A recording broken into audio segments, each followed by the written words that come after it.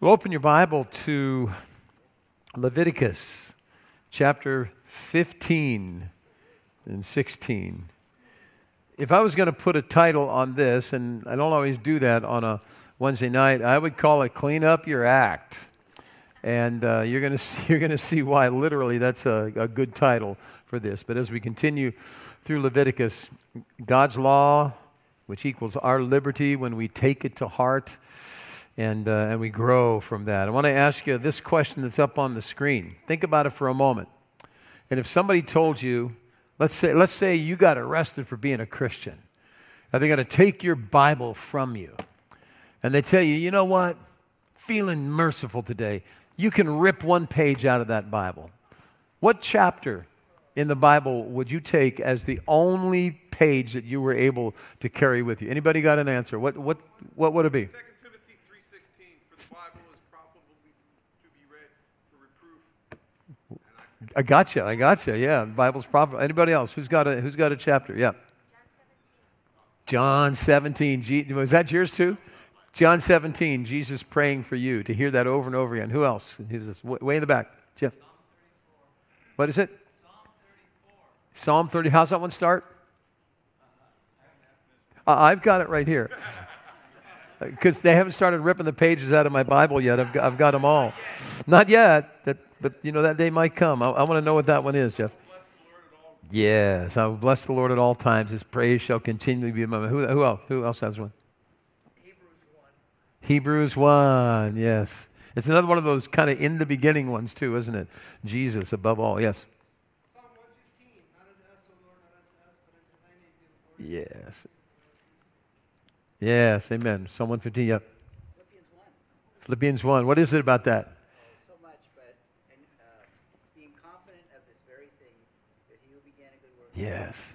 Ooh, that would be good to take in to prison with you, wouldn't it? Yeah, he who began a good work is going to continue it. Any other Psalms?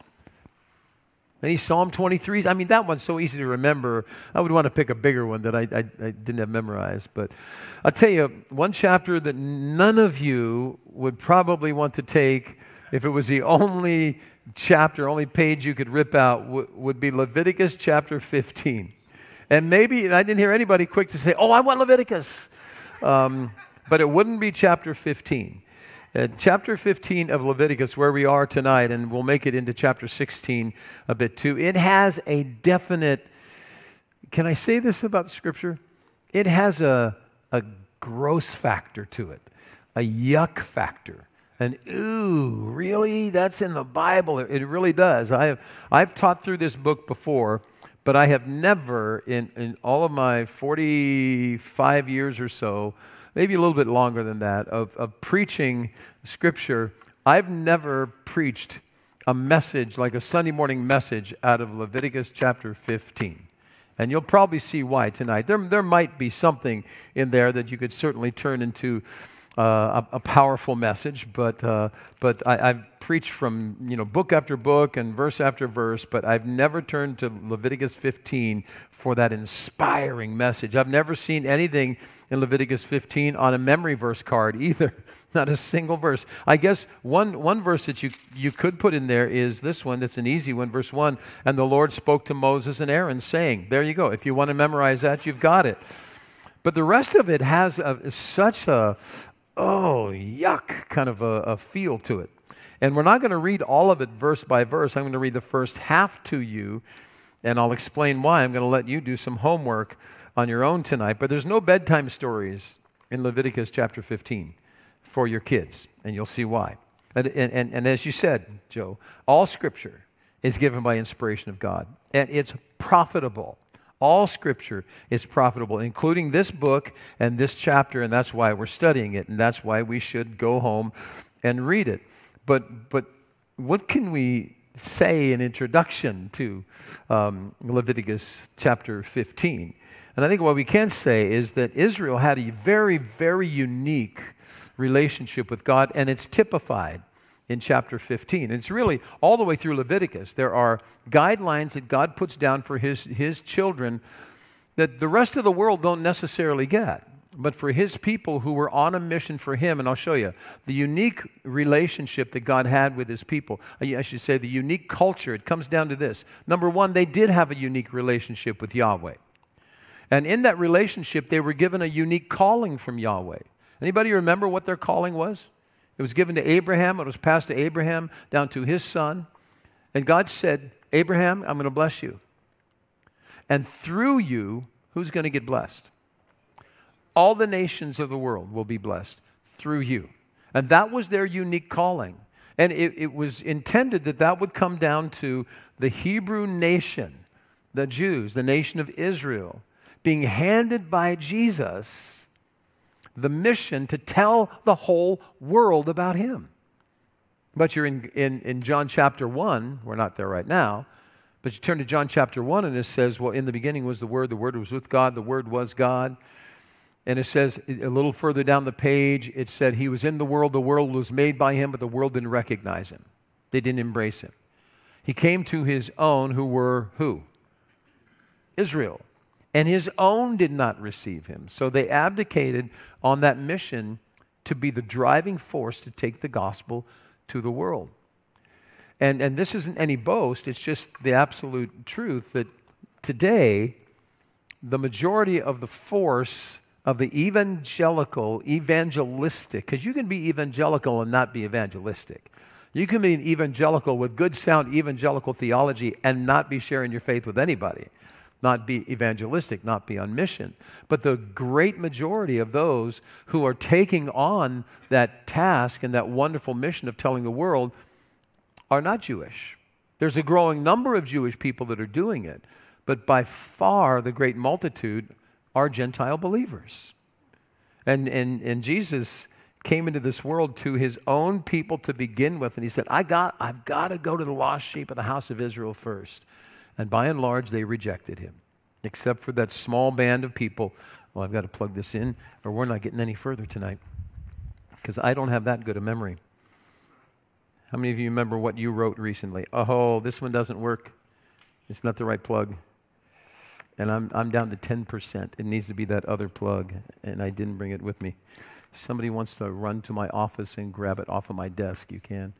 And we'll see how far we get. Okay, here we go. Oh, okay.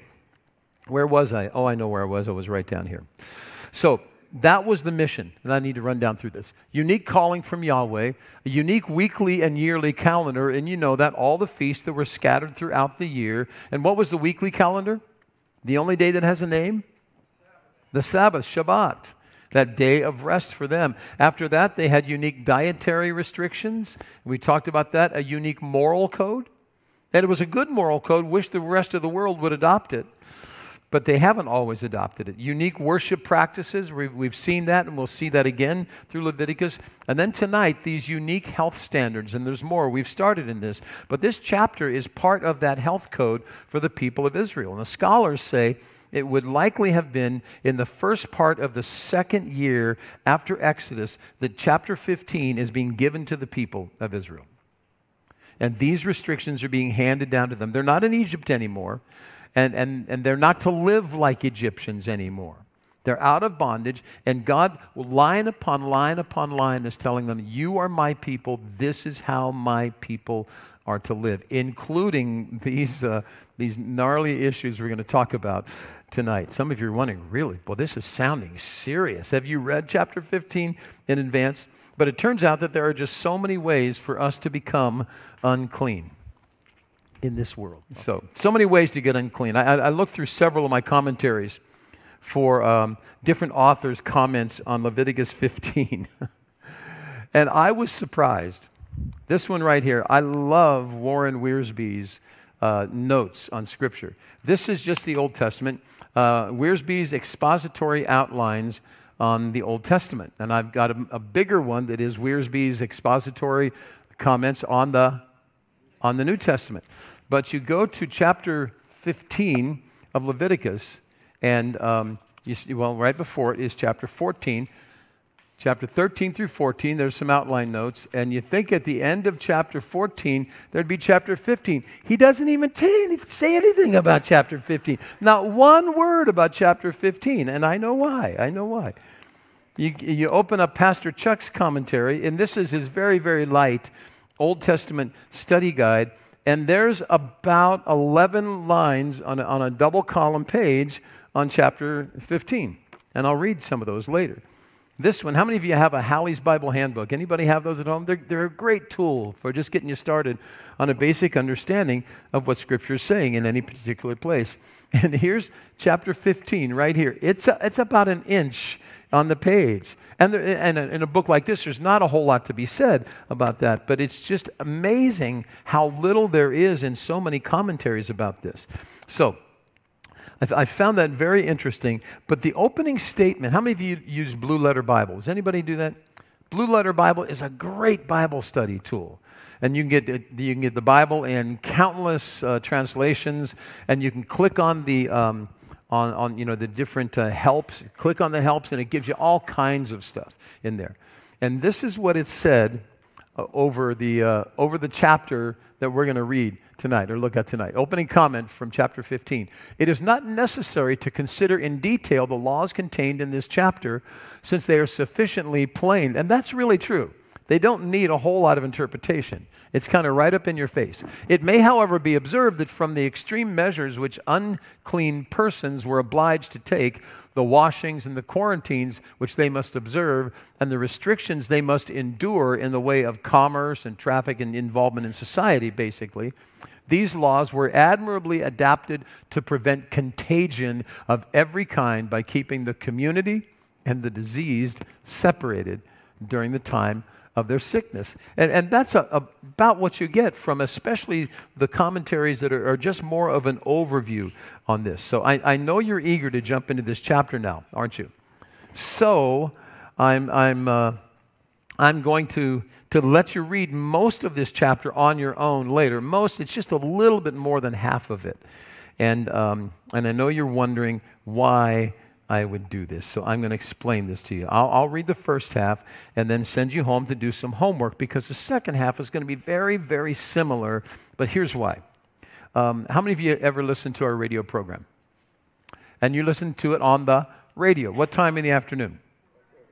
Are the kids awake at 4:30 in your home? Most homes, the kids are awake at 4:30 in the afternoon. And maybe they're in the car with their parents, or maybe they're home with their parents. But this chapter definitely has some PG-13 content in it because of the intimate details.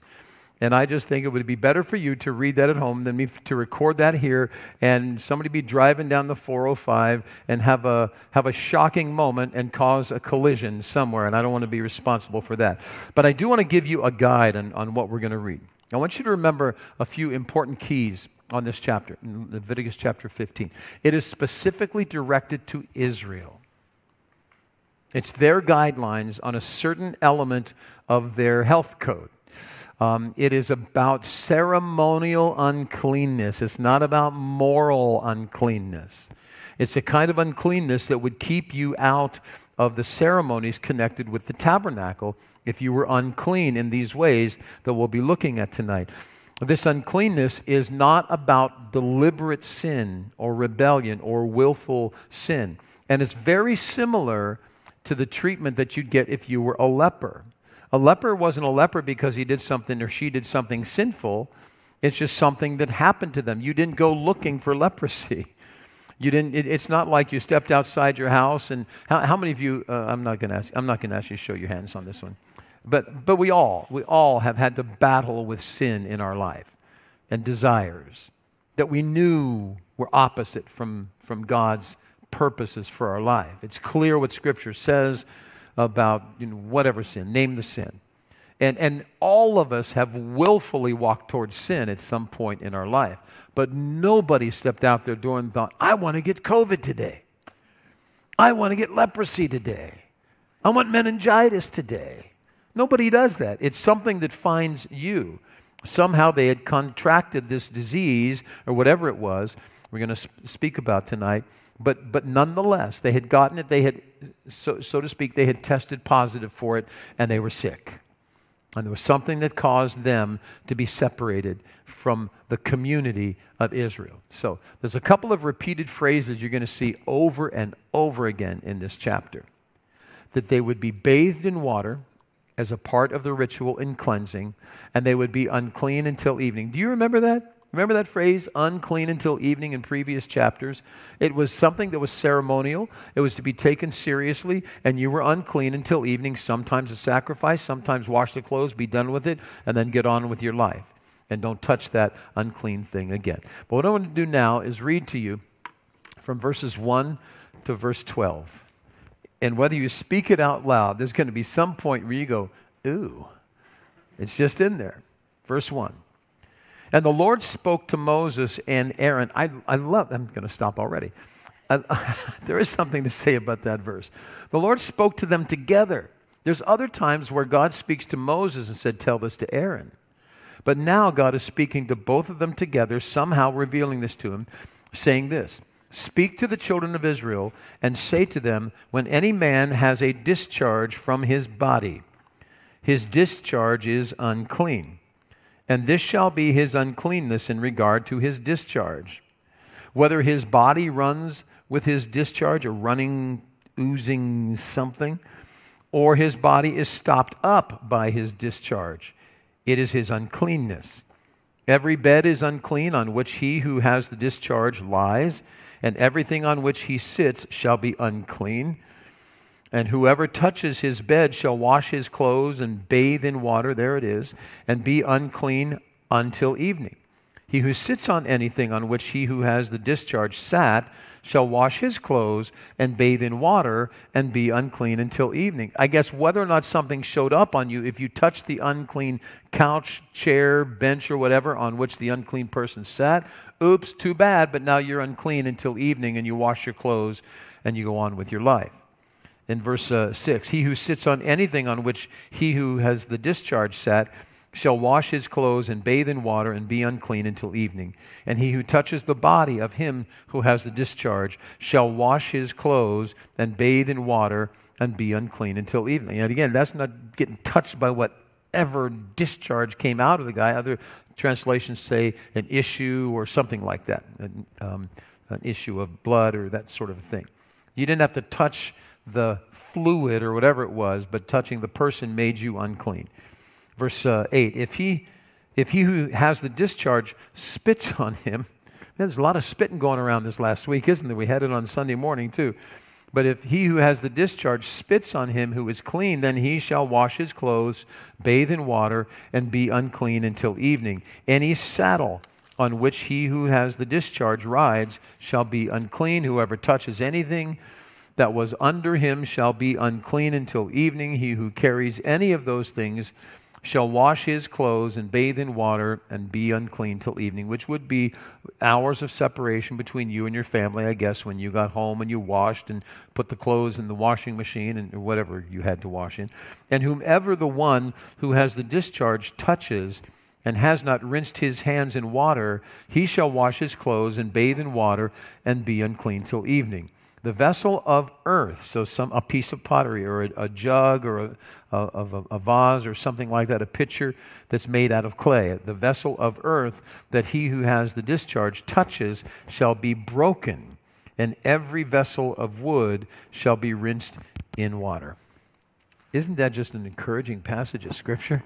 Aren't you glad you heard that tonight? What is this all about? This discharge, this issue. One translation says an emission. I should have warned you before I read that if you're not going to enjoy this, you might want to put your hands over your ears and go la, la, la, la, la, la, la, so you don't have to hear all that until we get through with it. But it was very serious business to them. These were all about bodily fluids. Some sort of a steady flow from a wound, or as it said in one case, a flow that had stopped up that person's body in one way or another. But it would be some sort of a steady flow from a wound. It could be blood, it could be pus, could be mucus, bodily waste, reproductive fluids, all of that, whatever it was, it would make that person unclean. Now let me read this to you from Chuck's first. I like how concise Chuck was on this. This is Chuck over here. Then I'll read Hallie. This is what Chuck said. referring to verse 13. It is important that we realize that this was a ceremonial uncleanness in which they were not allowed to come to the tabernacle of God.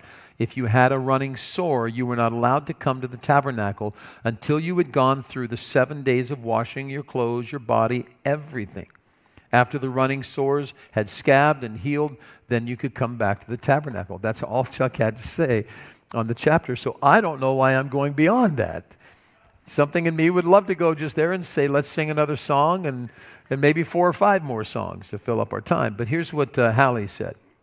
So the elaborate system of specifications as to how a person could become ceremonially unclean and the requirements concerning it were, it seems, designed to promote personal, physical cleanness, good hygiene, and continual recognition of God in all ways of his life. God has something to say about every aspect of our life. There's been some comments made by a number of different writers that point out the fact that there's not a part of us, listen carefully, there's not a part of us that hasn't been damaged by the sin we all inherited, making us in varieties of ways unclean, and especially in things like we're talking about here tonight. Man, it's just good. Does anybody get the yuck factor yet on this? And you just hope, maybe you're glad you didn't grow up in that community where there were so many ways to be unclean. But I think the bottom line in this is that there were ways out of it to bring the person back in. And some of these, most of these, I think they would be private. Who would know that you had an issue? Who would know that you had some sort of this emission from your body if you didn't tell them? And so unless it was something on an open hand or something like that that just kept running and running and running, who would know? A leper in his advanced state could typically not hide the fact that he or she had leprosy, but this person might be able to. But if they didn't tell anybody, then other people would be affected and not know it, and that's just not right. It's like having a positive COVID test and you don't tell anybody that you do. And you don't do anything to keep yourself from passing it on to somebody else. And I know those points are very, very much argued these days. But this point, I'll go through this section that we read rather quickly, and we'll make our way to chapter 16. But speaking of the extent of the infection and the impact of whatever this infection was, if they laid on the bed, then the bed's unclean. And of course, they're unclean. Anything that they touched, that was unclean. You sat on the chair or the bench, like I said, that's unclean. Anybody that sat on a piece of furniture or on a saddle, that was now unclean. Anyone who touched the unclean person, just touched them, now they're unclean. And again, it could be the thing like in the marketplace, where you're walking through the marketplace and you accidentally touch someone who shouldn't have been out because they should have been quarantined, but they decided, well, that doesn't apply to me. And so they're out, and then somebody says, that person's unclean, now you're unclean, and anybody you touched. And you just keep passing it on and on and on. And I do believe that all of these restrictions were to stop the flow of any kind of a contagious condition to anybody else. But earthen vessels, bowls and such like that he touched were unclean, and they would need to be broken. But it says that the wooden vessels just needed to be rinsed. That's kind of cool. I don't know why the wood got away from being burnt or crushed or whatever, but with the clay, stuff would absorb into that clay easier, possibly. But notice how long it was. You were unclean on most of this until evening, except for the person who had that flow of blood. And it was go wash yourself, wash your clothes, wash the furniture, but take it seriously and clean up as quickly as you could. Now let's get back to the unclean brother in verse 13 to 15. We've read in the first 12 verses of just how this stuff spreads from one to the other, and it was the fear of it spreading that would make you want to stay away from those. If you heard the word was out, hey, brother, Avi down the street, he's unclean. He's got something oozing out of his body, so let's stay away from him and give him time to heal. But verse 13 says this, and when he who has that discharge is cleansed from his discharge, in other words, it's run its course, then he shall count for himself from the time that he's clean, and the discharge stops. Then he shall count for himself a week, 7 days for his cleansing, wash his clothes, bathe his body in running water, and then he shall be clean. But he's not done. because on the 8th day he shall take for himself 2 turtle doves or 2 pigeons. I think the pigeons would be cheaper than the turtle doves, and that's why there's an option there. Or maybe they'd be more readily available. And come before the Lord to the door of the tabernacle of meeting, and give them to the priest, both birds to the priest. And then the priest shall offer them, the one as a sin offering. But wait a minute. The guy didn't sin. Why does he need a sin offering? Because we're all in need of that offering. And again, I think it really speaks back to the fact that it's sin that has brought the devastation to our entire world and all of our systems. And it's the blood of Jesus that was shed for us that cleanses that away. Even the stuff, as I said earlier, and I won't belabor this, even the stuff that wasn't intentional sin or a violation of any of God's commandments. It's a world that's it's infested with disease and sickness. And I'm thankful that there are doctors that are fighting these things and doing their best and trying to find better and better ways. But we live in a world that's broken because of sin, and it is the blood of Christ that cleanses all of that. And anybody but me just thankful that you won't have to line up when you get in heaven for 15 vaccinations to be safe to be in heaven. Everything's going to be safe when we get home. Absolutely everything. And so, did I finish reading the 13 to 15? Yeah. So when the flow stopped, you're quarantined for seven days, and then you bring the 2 birds for the offering, the sin offering and the burnt offering. Remember, the sin offering is just exactly what it says. It was an offering for sin and the impact of sin. And the burnt offering was a way of you saying, I am consecrated. I'm all in, Lord. May I be consumed by your power, by your grace. May I be consumed with a love and a passion for you. I'm all in, Lord. Take all of me. And we pray that way every time I lead somebody in prayer. Lord, the rest of my life and all that I am, it belongs to you, Lord. I'm not the king of my castle anymore. And notice it's water and blood together. Water and blood, water and blood. The washing that we get by grace through Jesus Christ and the cleansing from his blood. Water and blood together equals atonement. Water and blood together. I'm sorry, I didn't advance that slide for you. This is about reinstating the infected person. And the water and the blood, the washing and the shedding of blood equals atonement. Atonement is reinstatement and re-entry into the family of God. And that's good news. Amen? Now, verses 16 to 33 that you're going to read on your own, here's what you're in for. It's more ways to be unclean. Unusual discharges. And a monthly cycle, the woman's monthly menstrual cycle, the prolonged flow beyond the typical. And in that case with a woman, it says, well, there's uncleanness there, and there's a way to deal with that. But it's very interesting that because of the monthly cycle for a woman, she would have a week out of the month where she's kind of away from all of the flow of the heavy lifting for a week out of every single month. If it went on beyond that, there's other things to deal with there. So you're going to read that on your own. You're going to see much the same that we've read in the first part. But with the flow of blood, you remember Mark chapter 5? Do you remember Jesus has Jairus who comes to him and says, you got to come and help my daughter. She's ready to die. And on the way to help the daughter, who is it that reaches through the crowd but this woman who's had a discharge of blood, a flow of blood steady for 12 years. That desperate woman who knew that she knew that she was violating protocol by touching somebody. Especially, what does she know Jesus is? I mean, at the very least, what does she look at him as? A holy man, a prophet. And you, with your uncleanness, you're going to touch the holy man?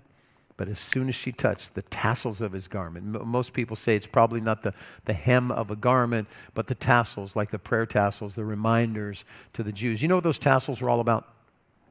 The tassels that hang down, you see them today still too, on both sides of a man's belt. They hang down, and sometimes they're super long. Jesus spoke about that. You prolong your phylacteries. The phylacteries were these knotted strings with, I think it was 513 knots, representing each law that every Jew was responsible for keeping. And as you would walk through your day and you'd be swinging your hands, your hands would undoubtedly touch those strings, and they were there to remind you, I have promises to keep. I have laws to keep.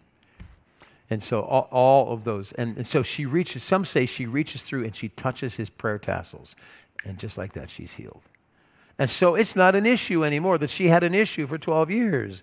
She's set free of that. And so you're going to read about that in the rest of the chapter. But there's really nothing more to add to that in the contents of it. And you'll see as you read it why I didn't want to record that for the radio today. And the people that are reading on the radio, they'll go home and read it for themselves. But look over at chapter 16. We need to go a little bit further tonight, and we'll see how far we get. Leviticus 16 brings us to the highest holy day in the calendar of the people of Israel, the Day of Atonement. Everybody say Yom Kippur. Say Yom, not Yom, but Yom Kippur, which was the Day of Atonement, and the days of awe leading up to that. There were days leading up to the Day of Atonement that were called, if I'm pronouncing this right, Teshuvah. And Teshuvah were days of repentance. It was a time to turn around, not just turn in dizzying circles, but to turn from sin and identify sin and be restored to obedience to God. And it would come up every single year at the same time, the 10th day of the 7th month. And that would be on our calendar what we would call between the 9th and the 10th month, somewhere between September 14th and October 14th. That's where Yom Kippur would always rest. It was the yearly reset. It's kind of like our New Year's Day. But our New Year's Day has no religious significance to it at all. It's a day to fire off, what, the average $700 a family in fireworks until 2 o'clock in the morning, or depending on your neighborhood. It's just a day of revelry for a lot of people. It would be a great day to stop and say, how did I do last year? How did I do on my goals for the year? My spiritual goals, my health goals, my mental health goals. Did I work any rest into my life? But it hasn't become that for most of us. But Yom Kippur was that. Yom Kippur was, like I said, that high holy day where you got a reset every year. Sacrifices for the sins of the people were offered, for the deliberate sin as well as their accidental sin. That they didn't do it intentionally, but there was still sin. And it needed to be atoned for. It was the most important day of the year for the Hebrew people. And they're told to take this very seriously. So I'm going to read to you from chapter 16, a couple of verses, and then we'll stop and we'll go probably a little bit further. But look at verse 1. And now the Lord spoke to Moses. Now this is to Moses. After the death of the 2 sons of Aaron. Oh, you remember that, don't you? When they offered up strange fire on the altar. They just thought they could make it up as they went. Hey, they're priests, they're high-ranking, they've got authority, they'll do what they want. And it was the last time they did what they wanted outside of the will of God, because that day they died. The Lord spoke to Moses after the death of the 2 sons of Aaron when they offered profane fire before the Lord and died. And the Lord said to Moses, tell Aaron, your brother, not to come just any time into the holy place inside the veil before the mercy seat, which is on the ark, lest he die. For I will appear in the cloud above the mercy seat. So let me just pause there. He gets the word. Moses, you tell your brother, who in that day probably still grieving for the loss of his 2 boys. And he said, you tell Aaron that Holy of Holies, he's talking about this very center of the tabernacle. You'd come into this tent that was just, it's probably another 30 or 40 feet longer than this sanctuary, from this back wall to that, this front wall to that back wall, and go another 30 feet or 40 feet or so. About that long, and about half the width of our sanctuary here. And way back, if this was the entry door here where the curtains come together, and you would step into the first courtyard where there was an altar for sacrifice and a brazen, there was a bowl, I think a bronze bowl full of water, the laver that was held up on the back of these animals. And then you would go into the next tent, because this whole outside courtyard was open to the sky. And you'd walk forward, and towards the back, there was another smaller tent which had a roof over it, a canvas roof or a roof of skins. And you go inside there, and that's where the table of showbread was, that's where the candlestick was, and that's where the altar of incense was, which you could almost say it's pretty close to the dimensions of one of our offering boxes, about 18 inches by 18 inches square and about 4 feet high, and it backed right up to the curtain that went into the Holy of Holies. And the Holy of Holies was that one place, and that's what's being spoken of here. He said, Aaron doesn't get to go in there anytime he wants to. He said, you tell your brother, don't treat the Holy of Holies like your little private office. It's not your private office. You get to go in there once a year. And you tell him that just because he's Aaron the high priest, he doesn't get to look at that as his own little private retreat or his own little getaway or even just his own little prayer room. I'm sure he would love to have gone in there day after day for some personal prayer time, but he had to find his place to get alone like every other Jew did anywhere else. But once a year, he would be allowed to go into the Holy of Holies. The privilege of the office of the high priest and the whole order of the priesthood came with a really, really high responsibility. And what do you know was true of them that's also true of you? The priest Aaron and his sons. What was true about them that's also true about you? They're sinners. They've got a privilege. What do you know about Pastor Bill? What do you know that's true about Pastor Bill that's also true about you? Did somebody say I was a sinner? Do you believe that? Yes.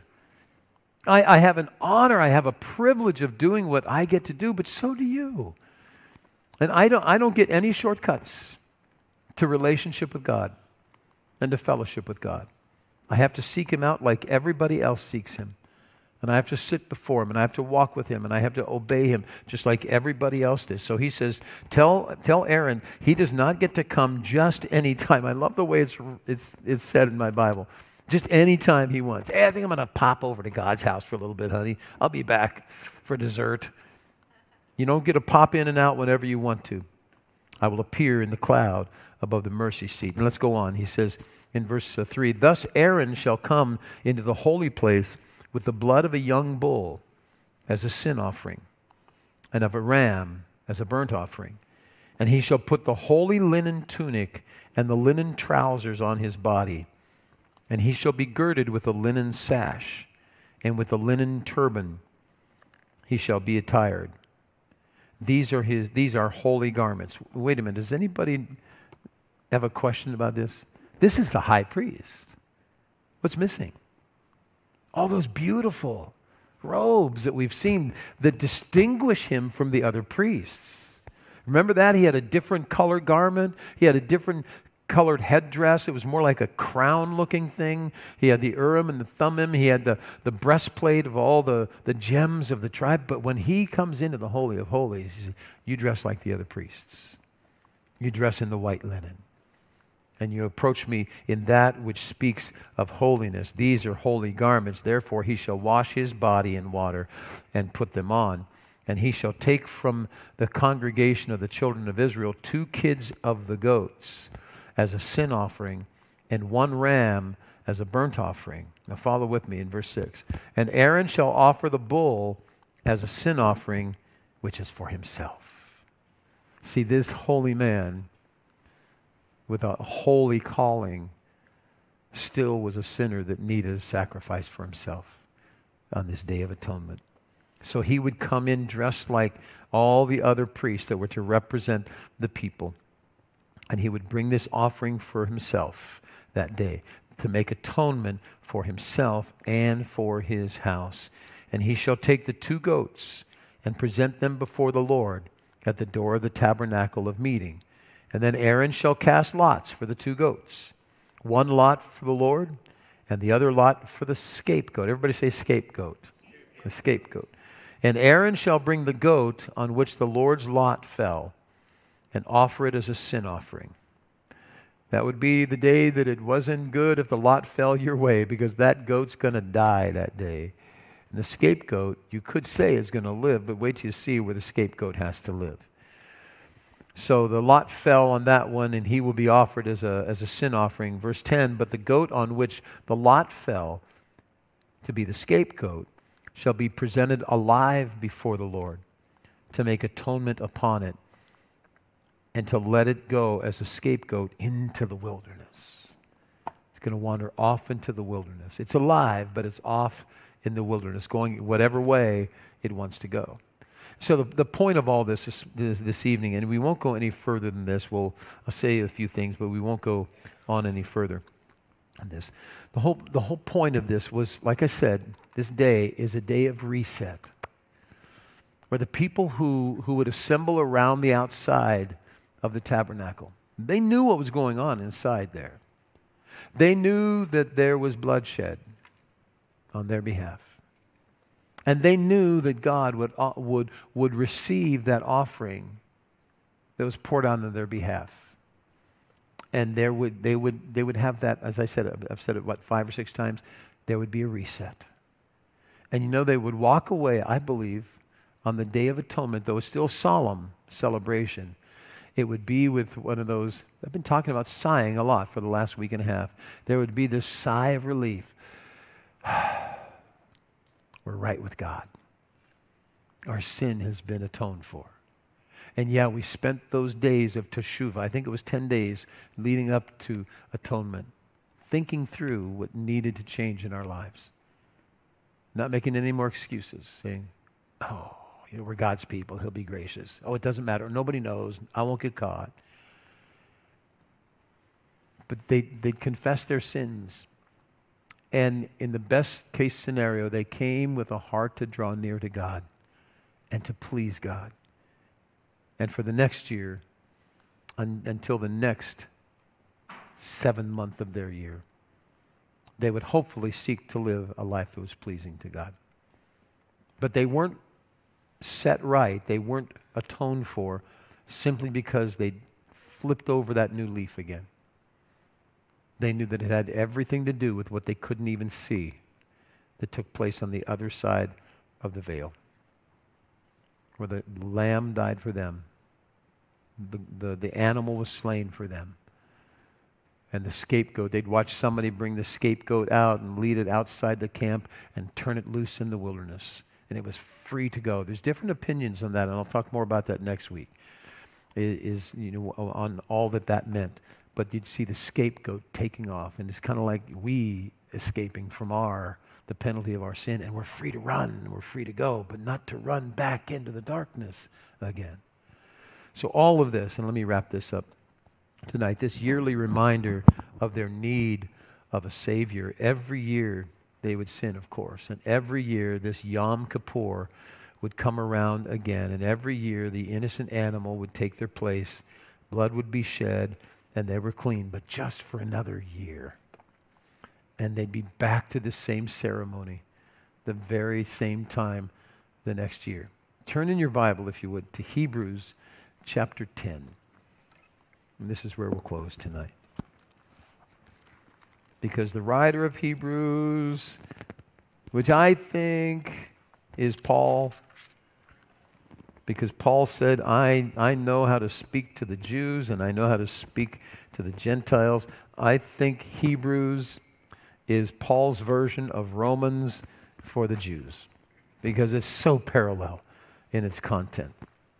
So every year they would come back, and these same representative animals would be slain again. And then it would be a clean slate until the next Yom Kippur came around. And so, in chapter 10 and verse 1, the writer of Hebrews says this: for the law that we've been reading, having a shadow of the good things to come, and not the very image of the things, can never, with these same sacrifices, which they offer continually, read it with me, year by year, make those who approach perfect. It doesn't. It atones, and it's okay, you're forgiven now, but it doesn't create perfection. For then would they not have ceased to be offered? For the worshipers, once purified, would have had no more consciousness of sin. But in those sacrifices that we've just read about, there is a reminder of sins every year. Read verse 4 with me, if you would.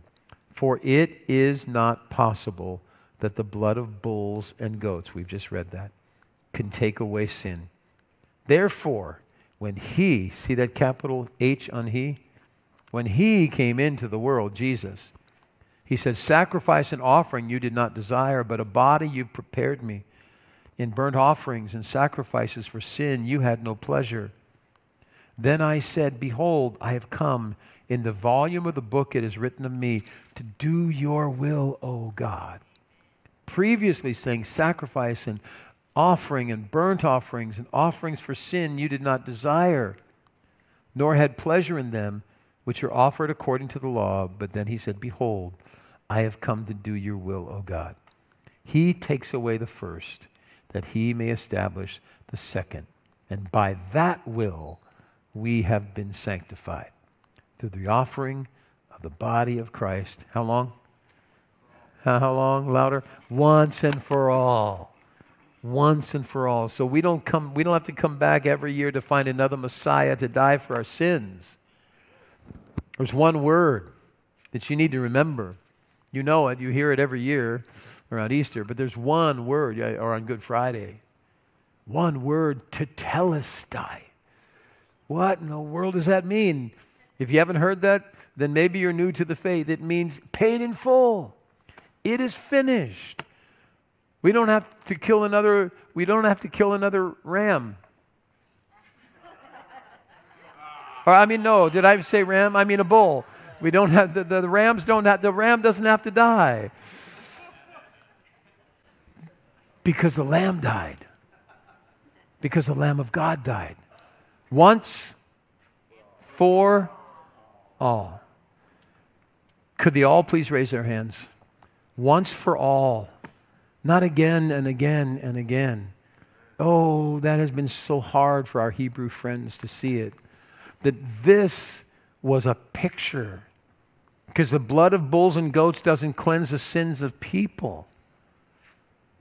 Their attendance to and their involvement in these ceremonies, it said a lot. It was their confidence of saying, God, somehow this all seems to work out from your way of looking at it, that we're okay with you now for another year. And then another lamb has to die, or another bull has to die, another goat has to be killed, another goat has to be set free. And we walk through this over and over again. Well, we walk through this over and over again too, don't we? But not with the re-crucifixion of Jesus. We walk through this over and over again with a celebration of what? It is finished. We pick up in our little hermetically sealed, communion kits. We peel back the top and there's this little bite of bread. And we remember the one sacrifice that was enough. We peel back the next tab. And that little sip of juice is never enough for me. But it is enough to remind me that his blood was spilled. And I'm free. I am free. And you're free. And if tonight you're not free, then you can be free tonight. You come to the one who shed his blood for you so that you could be set free. And you could run free in his will, but not away from his will. Closer to him. Not just off to seek your own will for your own life, but in that one sacrifice. You see the new covenant and the old covenant? Isn't it beautiful? And it's not just our sins. That's enough. That's more than enough. But even in the blood comes the healing. It comes the cleansing. And what we read about the gnarly stuff, and 15 is a gnarly chapter. All the gnarliness of us is set right and purified and cleansed by God. It's got it all covered and it's all wrapped up in Jesus. Amen? So Father God, I want to thank you with just a heart of gratitude that you laid these pictures down. And for centuries, the worshipers had to be wondering, and we can even see it in some of David's writing. He wondered how all these animals' deaths could somehow spell out our cleansing and forgiveness, and he realized it was to you that he needed to turn. It always was to you, Lord. And so we turn to you tonight, God, and maybe some of us have to confess some sin and let go of it and turn back to your way and away from our own way, Lord, and trust you, Lord, with all the issues of our life, with all the stuff of our life, Lord, and really lay the burden of that down before you tonight. I'm not going to ask anybody to raise their hands, but as we sing this song, it might be more appropriate for some of us to sort of back out of the lyric for a moment and to identify what it is that right this moment that we need to trust Jesus with. I'm not going to give you a list of possibilities. You know what it is in your life that you've been wrestling with, putting it in his hands and leaving it in his hands. I think it's in Psalm 111 or 113, I think. He stopped me in my tracks one day, about a year ago. I was walking along and reading one morning, and it was the up and down history of the nation of Israel.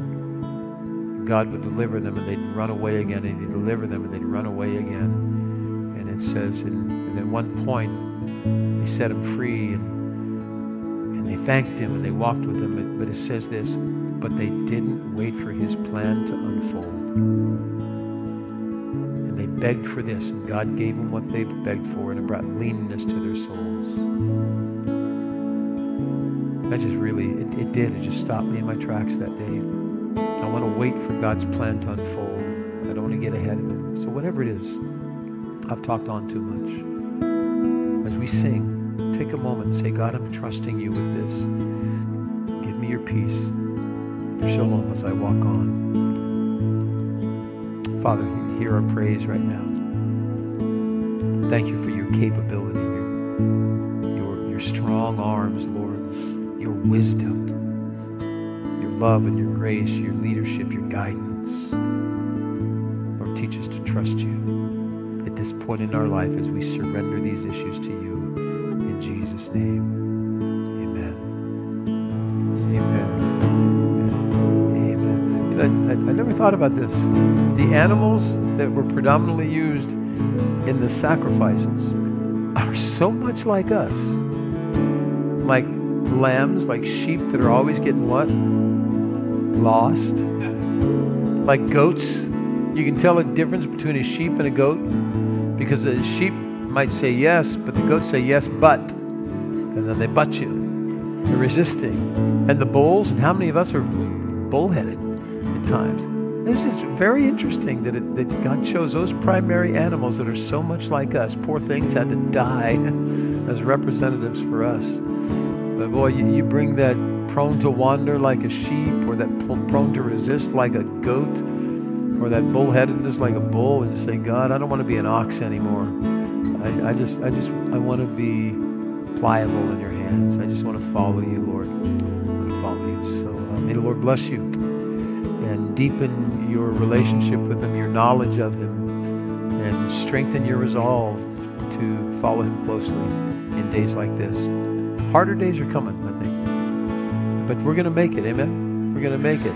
So suit up and keep your armor on and be ready for whatever comes down the road at us. And let's shine for Jesus. Amen. Thank you guys for leading us tonight in worship. Thank you so much. Thank you, Grace. God bless you guys. Thank you too.